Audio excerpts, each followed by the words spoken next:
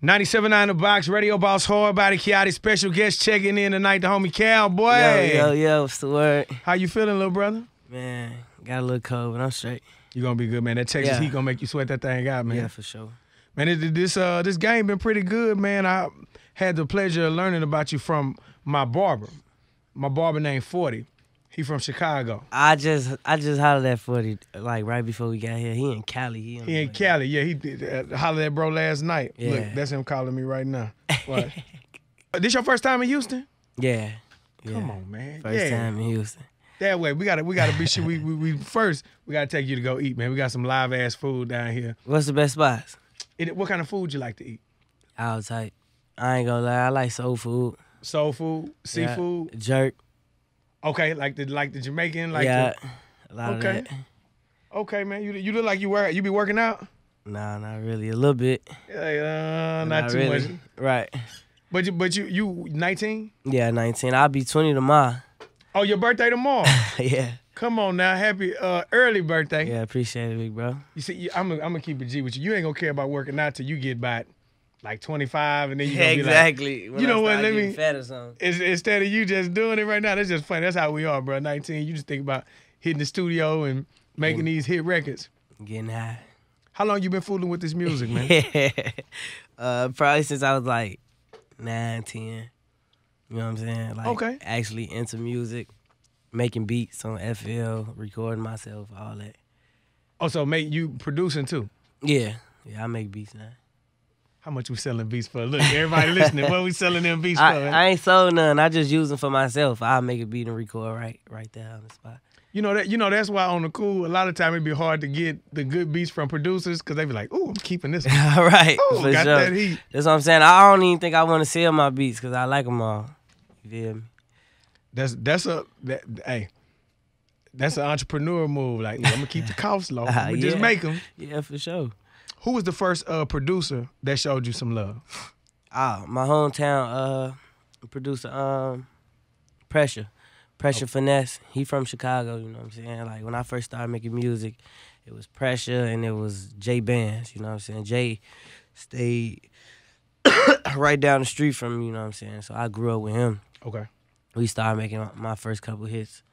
Then I went down to 35th and met up with Pressure. I've been cooking up with them two since I started making music.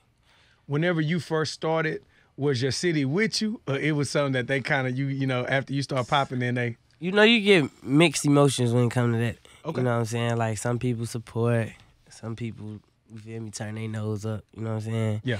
Then you get to popping. And then everybody like, I knew it. You feel That's me? my boy, man. Yeah. I told him he was going to make Yeah, you know how that go. Why you think people like that, man? Man, I really don't know. You know what I'm saying? Niggas don't get no type of tokens for saying I'm they boy, so I don't understand it. I don't know. Why you think it's so hard for people to be real and just do real stuff? Because to me, that's normal. Like, whenever we first met, I reached out to you and your manager and was like, "Hey, bro, you hard. Like, yeah, for sure. You come to Houston, let's put it together. I want to try to take you to a school or something." Yeah, you hit me a minute ago about that. I mean, I don't know. It's simple for me. You know what I'm saying? Yeah. I keep it a buck all the time. It's regular. You know what I'm saying? I just think everybody should be regular. Just keep it a buck all the time. So for us, Envy Me probably was the first song that we heard out this way, but I'm sure that wasn't like the first song. Like, what was your first record that you made that you really was like, this is going to be the one? Man, every one of them. All of them. Anything I touch, big fella, we right. pressure. I mean, if they go do their research and listen to the back catalog, they agree with me too. You know what I'm saying? I've been going crazy since my first project. You know what I'm saying? I just think we ain't had the right leverage. We ain't had the right push. You know what I'm saying? Like, as I started to progress and grow a little bit, we started learning the business. And by that time, we had Envy Me, and you feel me? We locked in with that one. That business is important, especially for young upcoming artists. Just having your team together, your circle together. Oh yeah, for sure. I was just doing a speech in a tour bus like 20 minutes ago with my whole team in the back, like making sure we on top of our business. You know what I'm saying? Locked in at all times. That's important, man. I think a lot of time the value of having a team that's on your same page gets overlooked because at the end of the day, it's about bringing your vision to life. You know what I'm saying? Yeah. That's like with anything you do, like if your foundation ain't right, if your team ain't right, it ain't nothing gonna go how you planned it. You know what I'm saying? Like you gotta have those strong individuals in your corner. You can't do it by yourself. Not in this game. You can't do it by It's a lot going on in this game. It's you gotta have a lot, a few eyes watching a few different things. For sure. As a young artist in the game, 5 years from now, we're gonna look back at this interview and laugh because I love building a relationship with upcoming artists, with new artists. So to you, what is it about, man? Like right now, even though people are learning you for your music, what is it about with you? Like if you could tell Houston something about you as an artist right now, what would you tell Houston about you as a person? I'm an artist at heart. Okay. That's what they gotta understand. You know what I'm saying? Like I don't make music for the bread. I don't do it for the fame. You feel me? I do it because it's like in my soul to do it. You know what I'm saying? It's like it's therapeutic for me. Okay. You know what I'm saying? So, and not only that, I'm an artist in all other aspects. I paint, I sketch. You feel me? I write. I'm writing a book right now. You know what I'm saying? So I got a lot of different. You feel me? That's situations going on as far as like art. You know what I'm saying? I'm just an artistic individual. You know Super creative. I'm creative too. At school, I used to get in trouble for drifting off. Like they'd be talking, but I'd be like, how am I gonna make this money? You know what I'm saying? Like just as people, when your birthday being tomorrow, what is that? Aries? Yeah, I'm an Aries. But what are some characteristics of Aries? I don't really follow much of the, I don't follow it either. At all. You know what I'm saying? But just we I look, just we know gonna what see I am. How much it match up. You as a person, what are some characteristics of you? Man. I work hard. Okay. You know what I'm saying? I smoke a lot. Okay. Big blunts. Got you. You feel me? I love hard. Okay. You know what I'm saying? That's one thing that I noticed about Aries. You know what I'm saying? Even though I don't follow that, a lot of Aries like that I know kind of like be emotional. Okay. You know what I'm saying? Like they show their emotions a little more than the average person. So I literally just jumped online and looked up Aries male characteristics. I don't look at none of this stuff. I've never done this in an interview ever. Right. We gonna see how true this is. Okay, let me see. An Aries male can be aggressive. Yeah, definitely super aggressive. Okay, that's true. That's true. He's a man's man. He's leader. admired by women and men alike, and gets along with other men until he's challenged. That's factual. I He's ain't gonna lie. I'm an Aries. That's definitely factual. He's competitive. Definitely competitive. At sports, you play sports? I be hooping sometimes. You know what I'm man, saying? you don't want that work. Okay. Man, we can go there. Look, it works. You want it right now? We can go there. We're going to set up trash can basketball before we leave and see who hit real quick. I was never good at that. He says, he has difficulty finding an ideal mate. Are you single? Don't put me on It's blast, complicated. bro. Okay, gotcha. He's a romantic. Are you a romantic brother? I would say so. Okay. I would say so. A little bit. Oh boy, the Aries is freaky. Okay, y'all. Nah. Boys coming through with the candles and the chocolate. Okay. We ain't going to that. Y'all ain't going all that? I'm just saying, like, I may care a little more than, you feel me, phone them would. Okay. You know what I'm saying? That's Okay. all. Okay, so it seemed like it was pretty. Yeah, it was almost on point. Almost on point. They But forgot I the don't hard really- work. I don't really be following the Zodiac. Yeah, no, me neither at all. I just think it's funny a lot of time. Yeah. I feel like we break stereotypes a lot too. Right. You know, like, you gotta do what humans you are gotta humans, you know what I'm saying? Everybody is different. So Right. I don't go by none of that. Whenever this is said and done, whenever we look back at Calboy 10 years from now, 10 years. well, we're gonna be in movies, we're gonna own us a sports franchise, we're gonna have some businesses. I'll probably be on my third book by then. Something like big that. books. Okay. Big books, you know what I'm saying? I'm trying to get into film right now. You know what I'm saying? I write little scripts and then I'm trying to drift over into the acting a little bit too, you know what I'm saying? I'm trying to do everything. So 10 years from now, I should be looked at like a young Will Smith or something. Come on, young You Will know what I'm Smith. saying? Come on, young Will. If you could redo any classic black film, what film would you go back and redo? Classic black film. Let me say hood film. Hood film. If you go do any hood film, what would you do and which role would you be? Man, there's so many of them, bro. I love so many hood films. Probably be Friday, though. What character would you be in Friday?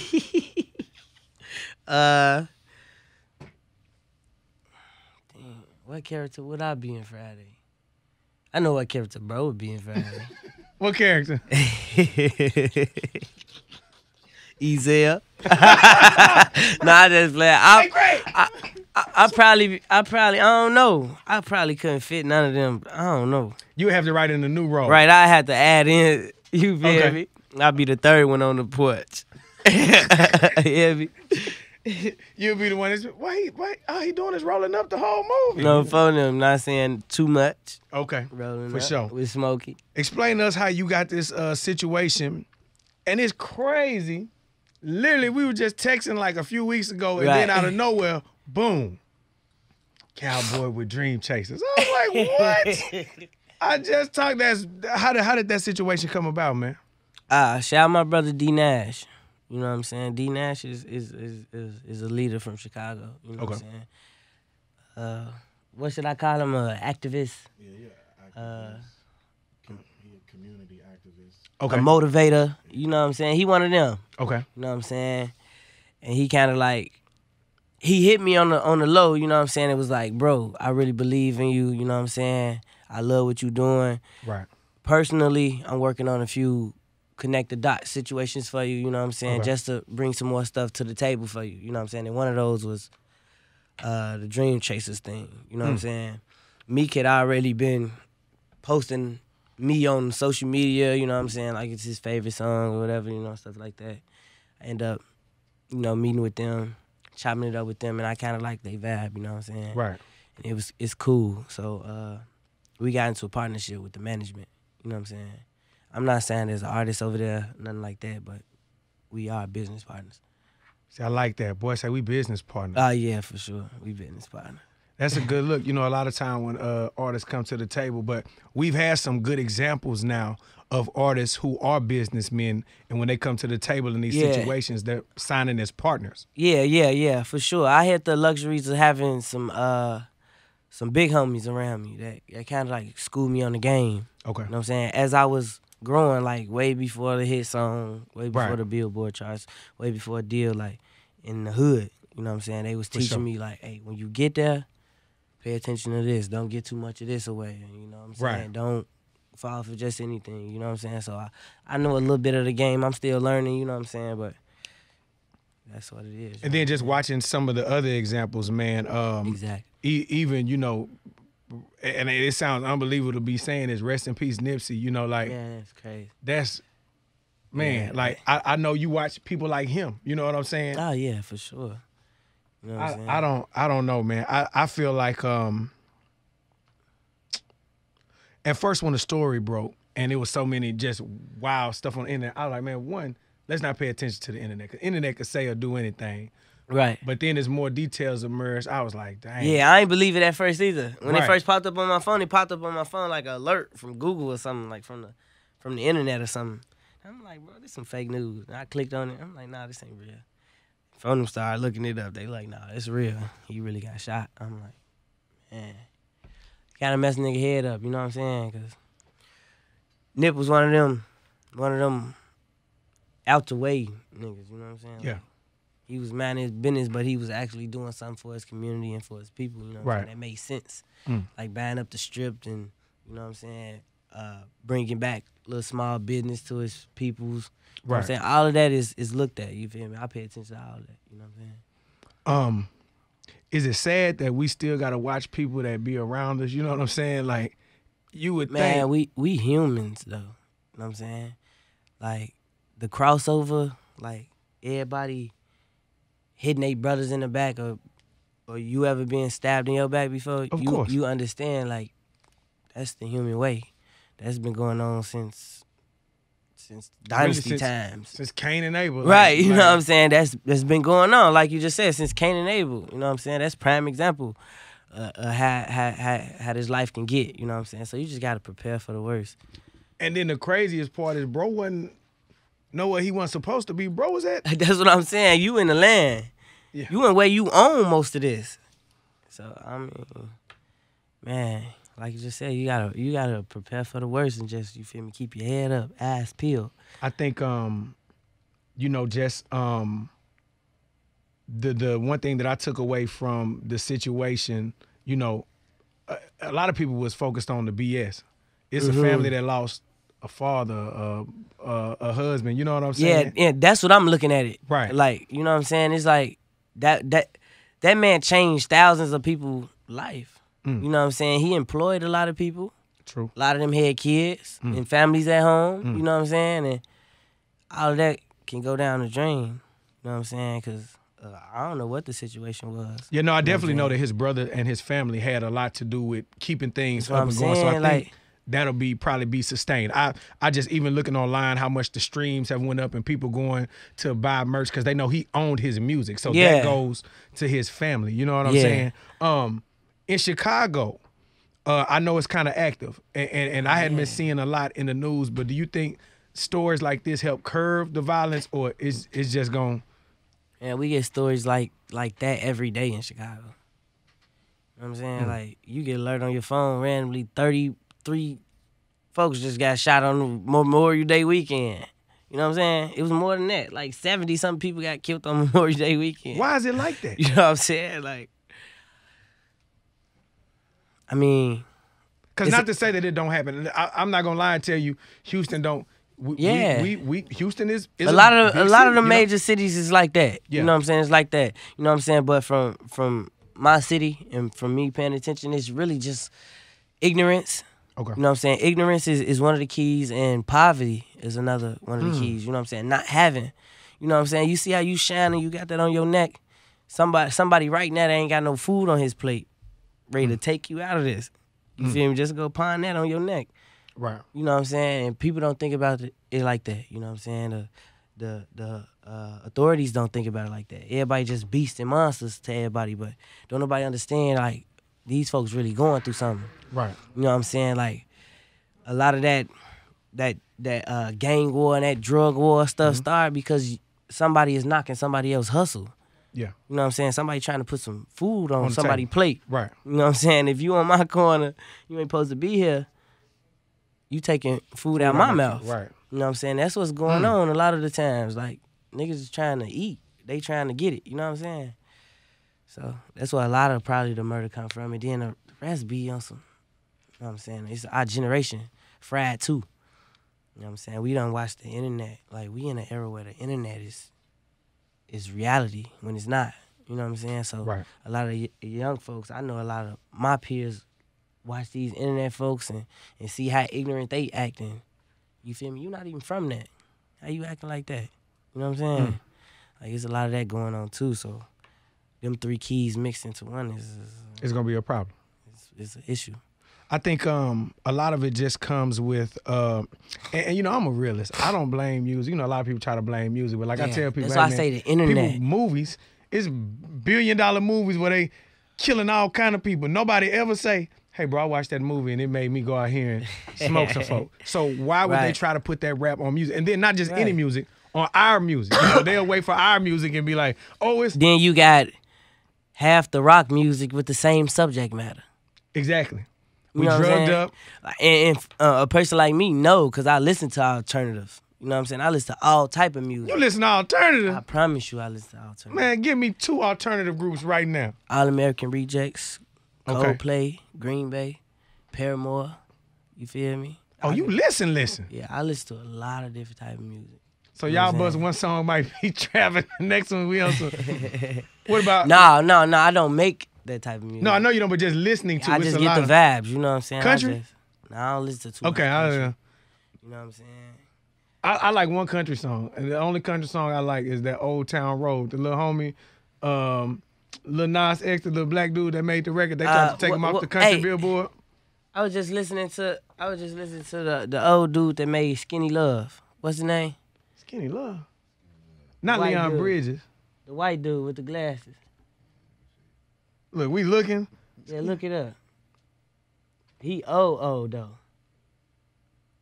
Bon Iver. Yeah. Bon Iver.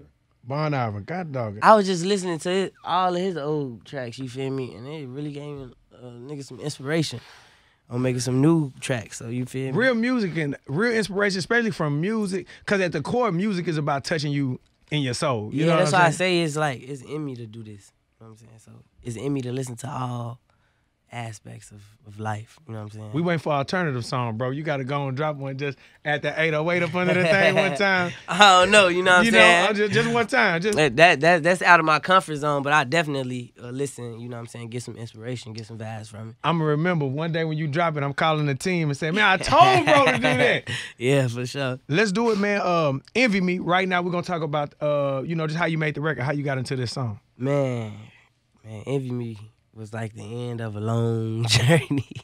You feel me? Like, I had just left Chicago, stayed in Cali for like 3 months, doing 12-hour sessions every day, literally. Every day. You feel me? Like, even if I didn't use the whole 12, I was going to sleep, waking up, getting back in there, you know what I'm saying? Working. I ain't had nothing. I'm saying, I knew I ain't want to do nothing else, you feel me? We did a little trap. Yeah. You know what I'm saying? Everybody do that, though. That's regular. So, I really just drilled in the studio, and like right before we came back to Chicago for his birthday party, we was coming back to Chicago for his birthday party. Right. I had made that song. That was the last song that night. I'm saying I wasn't even gonna make it because the beat was too hard. I'm like, man, I can't catch the beat. You know what I'm saying? I'm half asleep. That's why the song started off like, now I lay me down to sleep. I'm literally half asleep recording it. Oh, true story. Yeah. Boy, I thought you was in the zone. He was like, nah, bro, I was really laying down. Nigga, I was tired, you know what I'm saying? So I did that. You know, freestyle the rest of the song. I freestyle, I don't write nothing down. I just spit that on out. And he put it on his birthday flyer for the party. And that's how I got the momentum. You know what I'm saying? It wasn't out. You know what I'm saying? Everybody like, what's the name of that song on the flyer? What's the name of that song? So we gave about a week or so, we dropped the song. And it already had the momentum because everybody was looking for it in Chicago. You know what I'm saying? So I start seeing NFL players making highlight reels. Yeah. I just seen Draymond Green do one. He just did a highlight. Normally, so for me being one of the top DJs in the market, you can't really pull one over on me. So what I do is I look at timelines. So if I see something 3 or 4 times on different people's timelines, I'll be like, oh, this must be something that's finna go because there's too many people that's on that energy. You know what I'm saying? And they don't be from Chicago. So it was from people all over. Right. Saquon Barkley, the running back from New York, I think when I seen him do it, I was like, okay. I think I seen that one too. I reposted that in. You reposted that one. Yeah, for and sure. And so when 40 had brought it up and was like, hey, bro, I'm telling you, 147 Calboy, you better check, you better get on, bro. I was like, let me check and see. And definitely, man, it was a great look. So right now, let's go ahead and introduce the song. Take off, man. I want you to introduce it for the first time in Houston. I need you. Yeah. It's Calboy the Wild Boy checking in. It's the hottest single in the world right now. You feel me? Envy Me.